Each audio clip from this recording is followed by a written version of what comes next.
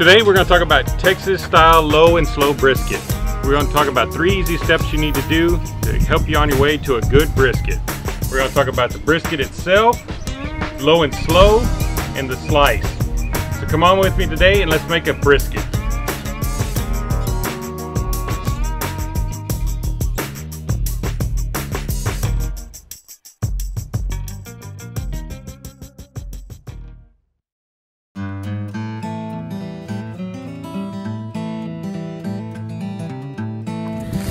When you go to the store to look for a brisket, there's several things you want to look for.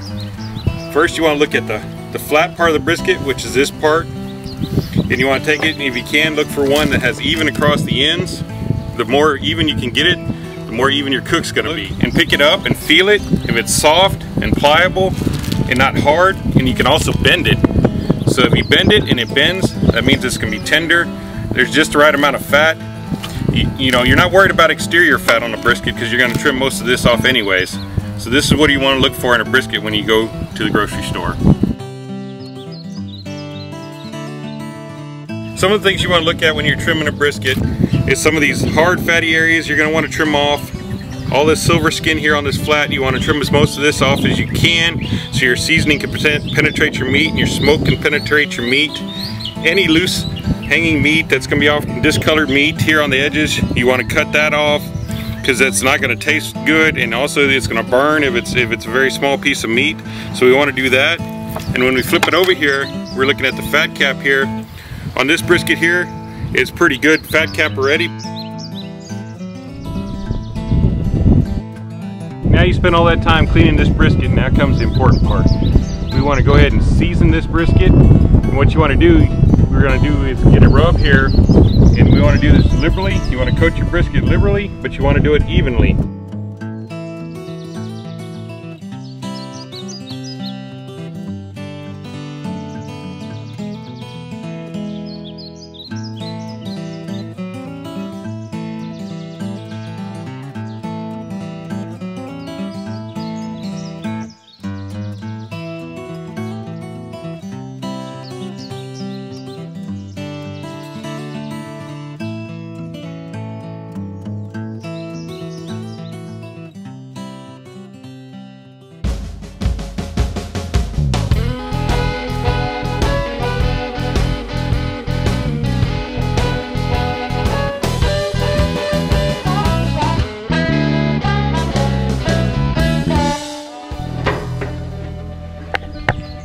Alright, let's talk about the most important part of your brisket, the low and slow.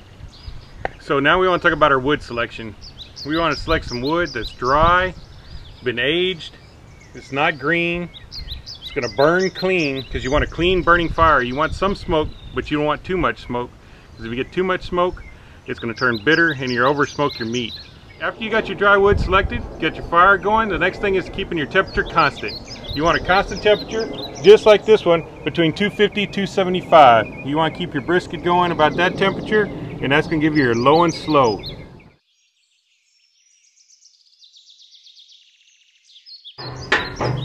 Alright, now that you got your fire going, you got your pit at a stable 250 to 275, it's time to put our brisket on. So you want your brisket, when you put it on, you want to take your point and put it towards the fire and your flat away from the fire. This is going to help because it's always going to cook hotter on the point side and it'll cook more evenly. I put my briskets on fat side up. Some people put them on fat side down. That's personal preference. Main thing is you got to have 10 to 12 hours to cook it, and you got to keep it your temperature at 250 to 275. Alright, let's check on our brisket. Let's open it up here. We've had it on the pit now for about 10 hours. We're starting to look pretty good. This is the point sometimes where your brisket starts to stall out on some people, 8 to 10 hours. It'll get to about 165 internal temperature and quit going. And then if you're at this point, and we can look at this brisket here, we're still soft. The bark is still soft on it. We're not getting crust on the outside, a hard crust. At this point, if you're getting a crust on your brisket, you may want to wrap it. Some people wrap, some people don't. At this point, this brisket's still doing great, so we're going to leave it unwrapped today. But if your brisket starts getting a little too much crust on the outside, gets a little too dark, go ahead and wrap it. It's not gonna hurt anything. So let's put this on for another 2 hours, and this is where your patience is critical. Low and slow is very critical at this point. You cannot force it. So let's close her up and wait for her to finish.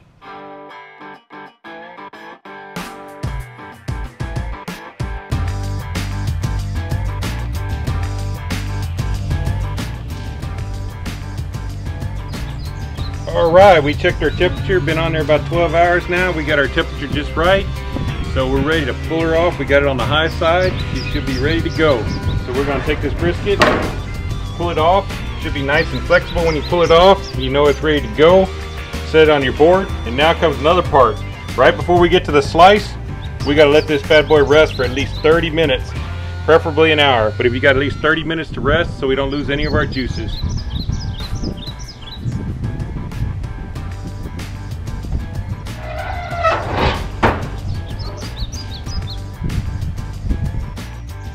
Now we got our brisket ready to go. We got the low and slow. So now we come to the third most critical part of this, the slice.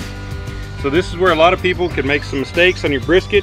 You can take a tender brisket, and if you slice it the wrong way, it's gonna actually come out tough because you're gonna come along with the grain. So guys, basically you gotta figure out which way your grain's running in this brisket. In this particular brisket on the flat, it's running this direction. So we're gonna start slicing it in this direction.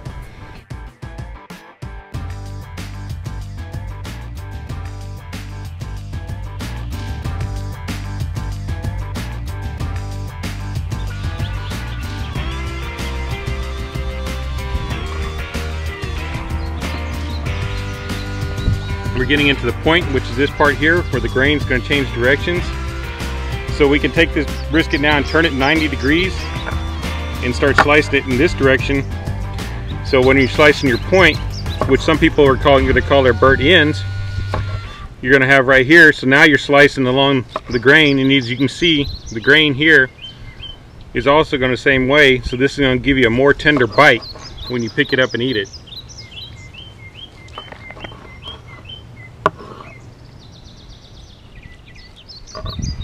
Okay folks, here we go. Our perfect Texas brisket. Low and slow. We cooked it, started out, selected the perfect brisket, cooked it low and slow, cut it right. Now it's time to enjoy our burnt ends, my favorite part.